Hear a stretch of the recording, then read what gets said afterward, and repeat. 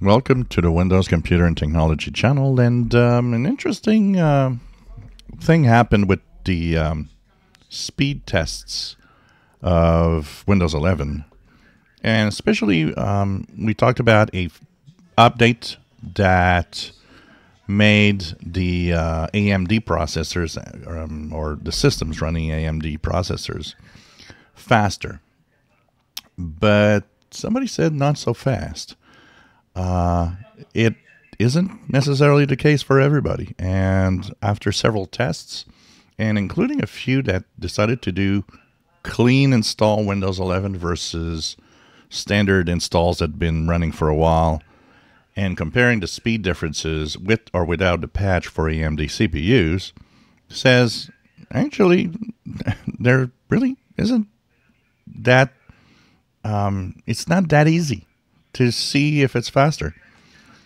And they were actually testing and saying that the fast systems or faster systems at first seemed to be, it does work, until they did a clean install, installed a patch, and then noticed that its performance was worse.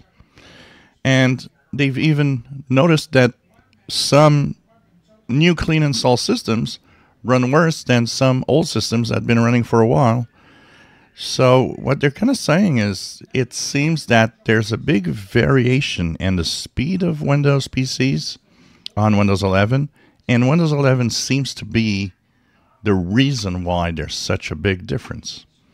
So it's kind of interesting. They're kind of saying, no, there's not a real easy way to see that, it's faster or not. It's very, very interesting.